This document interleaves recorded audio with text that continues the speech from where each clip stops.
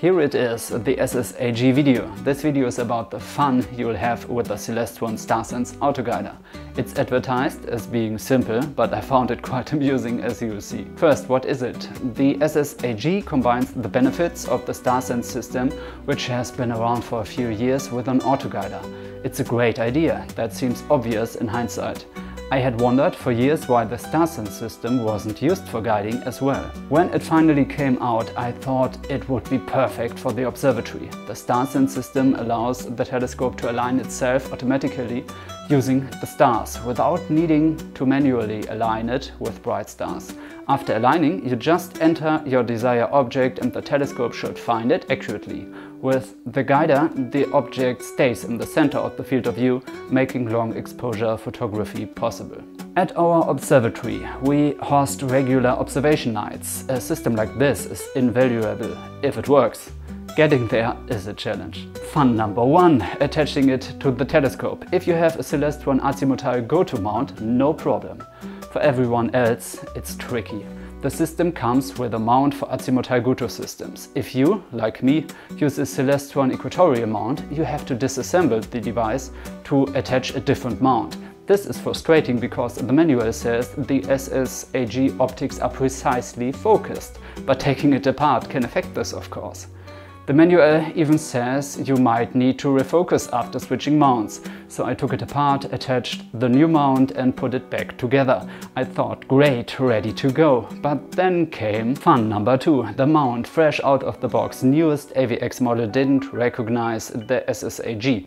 Same likely goes for azimutale go-to mounts. Fun number 2 affects everyone.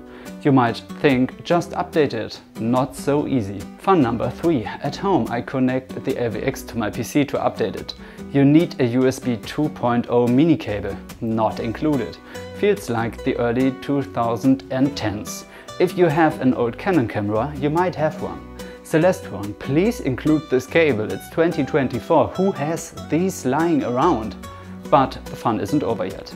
Fun number 4. To update the mount, you need Celestron CFM software. I found it after some searching, downloaded it and thought I was set, but no. On 3 different computers it only unpacked and did nothing else. I discovered you need Java runtime environment, which most computers no longer have. Even high-end laptops from 2018 to 2023 don't have it. After downloading Java, the program finally started. Now what? Fun number 5. Updating the firmware.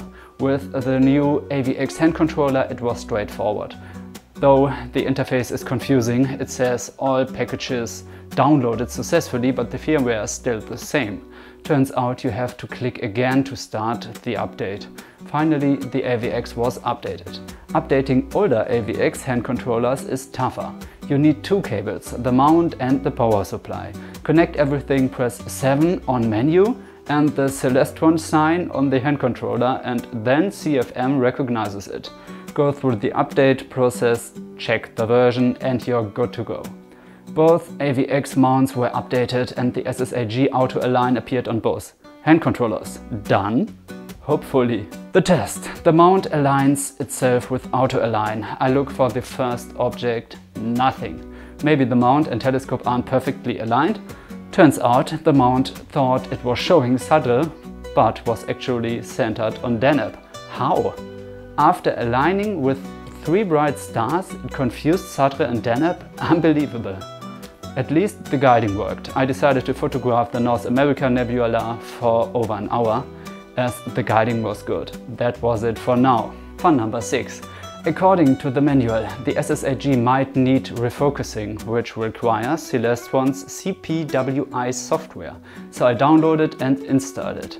Needing more drivers to recognize the SSAG, connecting everything, I could use LiveView now. But the SSAG is picky about USB-C cables, only the 4th one worked. I tested the focus during the day on distant trees, not ideal but manageable. Bad weather prevented further tests. One thing is clear, I spent many hours getting a system to work that you buy to avoid such work. Getting a finder with guider working through PhD is much simpler. This shouldn't be the case, especially for 899 euros. The outdated software, confusing connections and the mount not recognizing the guider are major issues. These could be fixed easily. 2 different mounts, automatic system recognition and simpler focusing. The mount showing the wrong star is also problematic.